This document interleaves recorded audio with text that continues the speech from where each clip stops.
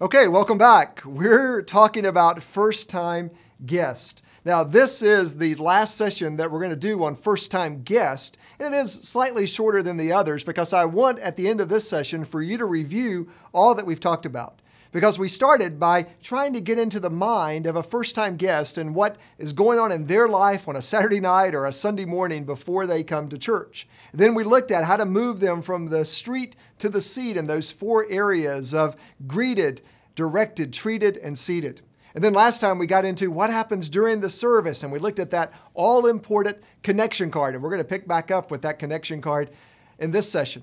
But we also looked at what happens as they walk out of the service. And hopefully by now you've got your free book in place, something that you're giving your first-time guest. You're studying that connection card script. You've thought through that resource area and what needs to be there in order to provide that welcoming environment and answer the questions of your first-time guest.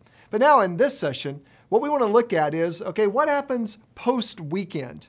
So the first-time guest has gone back home, but your work continues. So you now have these connection cards. You've sorted through and you've pulled out your first-time guest cards, and you want to handle those properly. In fact, I want you to see every first-time guest as a gift from God.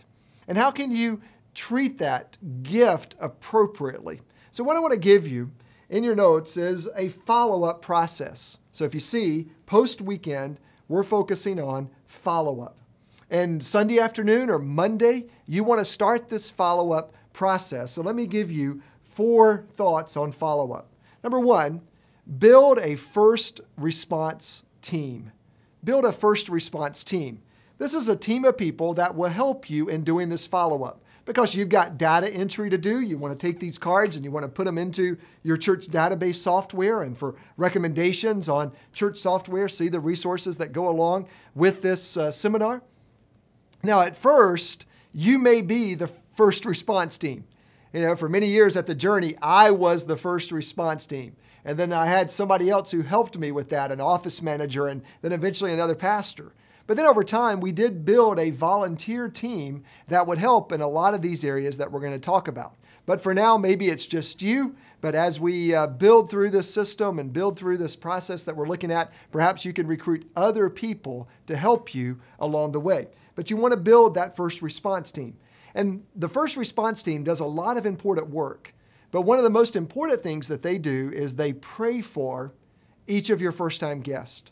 And so if you remember, I talked about that sort of spiritual creativity that you might have. If you've got a first-time guest card and you look at their name, you look at where they might live, you look at their occupation, you look at how they heard, you look at if you have a husband's card and a wife's card that goes together, or maybe you've got a children's check-in card on someone. And then you begin to pray for that family or pray for that person, or maybe they literally shared a prayer request with you on the back of that connection card. So one of the key spiritual elements to the first response team is prayer. And then there are elements that you want to use that team or you want to do personally. And the first thing you want to do as a first response team is actually the second area of follow-up. And so number 2 is 36-hour follow-up via email. 36-hour follow-up via email. Now, you'll notice the precision of this. Within 36 hours of their first attendance at the Journey, I want to send them an email. And you know, everybody has an email now. And they've been saying for years that email is going to go away, but we still see that, you know, young and old, they all have email. It's just a requirement in our day, almost as much as having a phone number. You've got to have an email address. So one of the easy and convenient and non-imposing ways that you can follow up with someone is get the email address from the connection card and send your first-time guest an email. And for me, this is a very simple email. People love short emails anyway. But it's, hey, Jose, thank you so much for being at the Journey on Sunday. I hope you had a great experience. I wanted to let you know that we'll be praying for you this week and we want you to come back. P.S. In a couple of days, I have a meeting to talk about how things went on Sunday. I would love if you would complete this 30-second survey. Click this link below. And in that email, I not only thank them for coming, I invite them back, I might say something personal if they shared a prayer request, or if I know if it's a husband and wife, or if I know they had someone in our kids' ministry. I do a little research about the person before I send them the email. But one of the key elements of that email is I drive them to fill out what we call a 30-second survey. And this is a web link. And if you remember, I told you in with the free book that we give, basically is this same email in a letter form, more generic, of course, because I don't know their names at that time. But also in that free book is a flyer asking them to go complete the 30-second survey. And sometimes I find that someone doesn't fill out a connection card on Sunday, but they still take the free book, which I allow. I'm fine to give away the free books. We're not checking IDs or checking connection cards against the free books. But sometimes they'll fill out the survey even if they don't fill out a connection card, and then I will get their information from the survey. But in this case, I've got their card, and I'm now asking them to fill out the survey. Now, we have samples of those surveys in with the resources. Just look for the first-time guest survey. But I can tell you it's very simple. It asks for their confirmation of their name and their email. It asks for some basic contact info, very simple. And then we ask, what did you notice first? What did you like best? Overall impression? And how can we pray for you? And basically, that survey has been the same over and over and over because I've just not been able to improve on it. You'll notice I don't ask, what did you not like? There's no reason to ask that. If something went terribly wrong, they would tell you an overall impression, but I don't want them to be nitpicky. I don't want them to reinforce any minor thing that may have gone wrong. Plus, I found that if someone is not a regular church attender, they don't really know how to give feedback, and so that question may even lead to their not filling out the survey. But what did you notice first? We noticed how clean the parking lot was. We noticed the friendly greeters. We noticed the person who welcomed us at the children's check-in. What did you like best? Oh, we really liked the music. Or when I teach, they always say, the teacher was so great and profound and full of wisdom. And well, they hardly ever talk about the teaching, honestly. It's usually about the music. And then, what was your overall impression? Oh, we liked it. We've been looking for a church. We want to come back. How can we pray for you? And sometimes in that survey question, they will tell you some of the most serious personal prayer requests that you can imagine. Pray for us. This is our last hope before we go to divorce court. Or pray for me. I'm dealing with the loss of a mother. I took care of her for the last decade, and I just don't know what to do now that she's gone. You wouldn't think on a small survey like that someone would share these intimate prayer requests, but many, many times people do. And what that does is that gives me now an open door to be their pastor, to serve them in a way that goes beyond just that first-time attendance. And then when I get those surveys back, I may choose to call, I may choose to arrange an appointment or whatever might be needed. But if nothing else, they take a step of engagement, telling me about their experience, and I do all of that through that email. But I send out the email. And I would say 10% of the time, I'll even get a reply to that email. More and more today, people don't reply per se to emails, but I'll see the surveys come in. Some people will write back. I also put a little personal note in the email about who I am and maybe some fun stuff about my life. And sometimes they'll write back and say, oh, we have children of the same age, or oh, I know somebody who went to that school. And you'll see samples of those emails in with the resources, and you can take that and build your own email. But 36 hours, that must go out within 36 hours. I drive that, I watch it, I hold our staff even today accountable to that standard. And then number 3 is a 96-hour follow-up via mail, post, if you will, snail mail, I guess they call it. So in addition to sending the email, we also send a follow-up note to every person who attends. Now, this note also includes a link to the survey, but here's the catch. It's not a form letter. It's not even a letter. It is a personalized, handwritten note. So what I did is I went out and bought some personal-sized stationery that you would find in a stationery store or a large discount store. And I bought 25 or 50 little personal envelopes and little personal notes. And I literally handwrite a note to every first-time guest. So this time, dear Jose, thanks for being my guest at the Journey on Sunday. I hope you had a wonderful experience. I've enclosed a small gift as a token of my appreciation. Hope to see you back soon, Nelson. And these letters go out under the signature written by the person who spoke on Sunday, unless I might have a guest speaker. But you as the primary pastor or me as the primary pastor, we write these letters. They go out every week. There is tremendous power in the handwritten note. And I want to seriously challenge you to send a handwritten note to every first-time guest. Of all the things that I talk about in the assimilation seminar, the feedback I hear over and over is when we started doing the handwritten notes, everything changed. Now, a handwritten note is very powerful in any culture. No matter where you are in the world, the handwritten note is powerful. But in worlds that have gone more high-tech, like we have here in the United States, we've gone high-tech and we have social media and we have our phones and we live our lives online. As the world has gone more high-tech, certainly you want to use that. Use email. Have them connect with you on social media. Do everything that you can in step number 2, email and beyond. Don't ignore email, but do email and whatever else you want to add to it. But don't miss, here in number 3, this high-touch element. You see, as the world has gone more high-tech, you also want to go more high-touch. And less are people receiving things in the mail. So when you show up where no one else is showing up, with a handwritten note, with a live stamp in their mailbox, written clearly by you, with a little gift inside of it, and I'll get to that, you really stand out. And I hear from people all the time on a Sunday, I got your note last week. You're the first person that's written me a handwritten card since my birthday. Or sometimes I hear, I didn't even get a birthday card this year. I just got that handwritten note from you. And so this handwritten note is powerful. And I would just dare say that if you are not willing to write the handwritten notes, you are not in a position where God can trust you with more first-time guests. I've had people tell me, we have 5 first-time guests a week. You really mean that I'm supposed to write 5 handwritten notes? Yes. 5, 15, 50.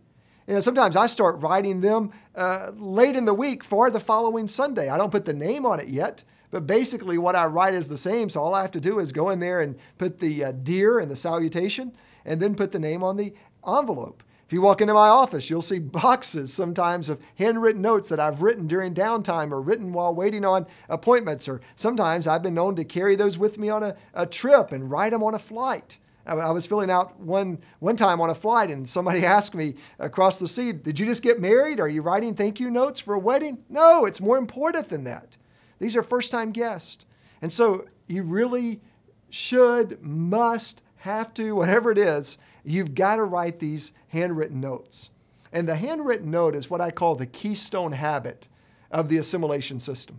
If you're willing to do this one little thing, then you're going to find amazing blessing and provision from God for all the other areas that we have talked about and all the future areas that we will talk about. So I'm a fan, as you can tell, of the handwritten note, and you will be too. The feedback will be so phenomenal that you'll never stop doing the handwritten notes.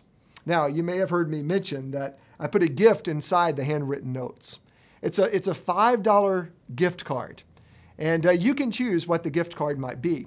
In our locations where people drive cars to the church, we give them a $5 gas card. And I think that's a very, very appropriate gift. Everybody uses gas. It symbolically says, we will pay for your gas to come back to our church for the second time.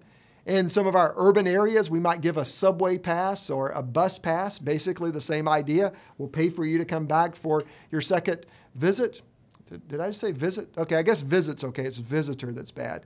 But, other places, sometimes people give restaurant cards or they give coffee cards or different things. I like something very basic, like a gas card, and I would encourage you to test out different options because it has to be something that's very available and something that they would use. If you give them a very unique gift card to perhaps a dessert place or a restaurant, they may never get around to using it. But I want them to use that gas card. I want them to put it in their car and be reminded that was from the church and they care about me and build that link in their mind back to our church. So this goes in the mail 30 or 96 hours after their first visit. So the email will often go out on Monday or often go out on Tuesday morning. And then I always get the letter in the mail by Tuesday afternoon. And then it will arrive in people's mailbox, generally by Wednesday or definitely no later than Thursday. So there's power in this handwritten note. And the only objection I ever really hear beyond, do you really want me to write all of these notes? And that's a minor objection. The only objection I ever hear about this is, well, there's a cost involved. Well, yeah, there's a stamp. There's some stationery involved. No, the card, it's $5. You want me to spend $5? Well, first of all, I don't want you to spend $5. I want you to think of it as an investment in that person that has come to your church. You're investing in them. And you see, God's doing something in their life. They may have seen your ads. They may have seen your signage. They may have been invited by a friend. You've already made an investment to get them there for the first time. Now make a second investment to get them back a second time. You know, we found in just doing some surveys that you may spend $100, $200, or even more to get someone there for the first time. That's the investment you make in evangelism. So then I'm saying you should also invest another $5 or $7 or whatever the total cost of this little package might be to get them to return. It's an investment in them. It's a thank you note for this gift that God has sent to you. So you build the team, you do 36-hour follow-up via email, and the team can help you send out those emails. You do the 96-hour follow-up via mail, you write the handwritten notes, maybe they put the cards in, they mail it, stamp it, take it to the post office. And then number 4, you do a 1-month follow-up. And you can do this via mail or email, or my preferred way would be both. This is just a letter that you might send them 1 month after their first time attendance at your church, acknowledging that it's been a month, acknowledging that you hope they've gotten connected, giving them some invites about upcoming events that you have or an upcoming sermon series or teaching series that you're doing. It's just one little last step in case they haven't come back. Now, if they come back and they've become a second-time guest, well, we'll get to that in our next session. But if 30 days after their first visit, they're still listed in your database as a first-time guest, then you want to at least do one more thing to try to get them back. And you can see some samples about this. And if you can't do number 4, I don't think it's nearly as important as the first 3. And along the way, let me just remind you, continue to pray. Think about ways that you can wow your first-time guest, wow them with the handwritten note, wow them with the gift card, wow them with the 1-month contact and whatever it might be. And remember, if you're faithful with the few, you will be entrusted with more. So you may only have one first-time guest a week. Well, make sure 36-hour follow-up happens, 96-hour follow-up happens, 1-month follow-up happens. Be faithful with that one. Now, you may have noticed there's a few things that I didn't mention. For example, I didn't mention phone calls. I'm not a big fan of phone calls to your first-time guest. I do think it's appropriate for you to make phone calls to the first-time parents who check in their children at your kids' church or children's church. And in essence, you could take the same follow-up process that we've been building here and layer it onto your student ministry and layer it onto your kids' ministry and adjust as appropriately. That's what we've done. But calling first-time guests, I found, unless they have a serious prayer request that demands a pastoral connection, it oftentimes just pushes people away, and it sometimes kind of freaks people out. You know, what is a pastor doing calling me? I don't know how to talk to a pastor. I don't know what to do. So this is the minimum that I would do, email and mail. If you want to do something else, then test it. If you want to do something else on social media, test it and see if it works. If you want to make a few phone calls to see what kind of response that you get, test it and see if it works. But I can assure you that the basic email follow-up, the handwritten note, those things work, and they will be the best return on your limited time and resources. And I want the response to be fast. I want people to feel like we noticed. Now, I'm also a realist, and I know that even though I do this quick follow-up, they may not come back the next week. In fact, if they're unchurched, they may not come back for 2 or 3 weeks or even 6 or 8 weeks. But I still want to do this follow-up, and I want to do the best that I can. As we end this session, there's a lot for you to think about. In fact, you noticed, as I told you, we have invested a significant portion of time on first-time guests. Now, what you will discover as we go into our future sessions is a lot of the seeds that I've planted here in first-time guest will allow us to cover second-time guests quicker and then allow us to cover regular attenders and members much quicker. So by getting this right, by getting first contact right, by getting during the service right, by getting post-service right, by getting post-weekend right. It has a tremendous impact on whether or not your first-time guest will return, but the very same systems and processes that you build here can be layered over into second-time guest, and they have a profound impact on moving people from regular attenders to members. So we're going to pick up with second-time guest in the next section, but I want you to take some time in your teams now to think about your first-time guest process. What are some changes you need to make? What are some changes you discussed 3 sessions back that you were going to make? Have you prayed for your first-time guest? Is there someone you need to invite on the team? Decide now to go out and pick up those first-time guest stationery and those stamps that you need to start handwriting. Maybe you need to make some database changes. I don't know what it might be, but there's a lot of areas for discussion in this first-time guest area. And if you get this foundation right, you'll be able to build, and build like we're going to do in future sessions. So let me leave you with this verse. I've alluded to it a number of times. It's Matthew 25. Jesus said, "Well done, good and faithful servant. You have been faithful with a few things. I will put you in charge of many." You have been faithful with your few, first-time guest. Maybe God says, I will entrust you with more. And if you take care of your first-time guest, there's a greater likelihood they're going to come back. And second-time guests are probably the single greatest indicator of health and growth inside of your church. But that is for our next session.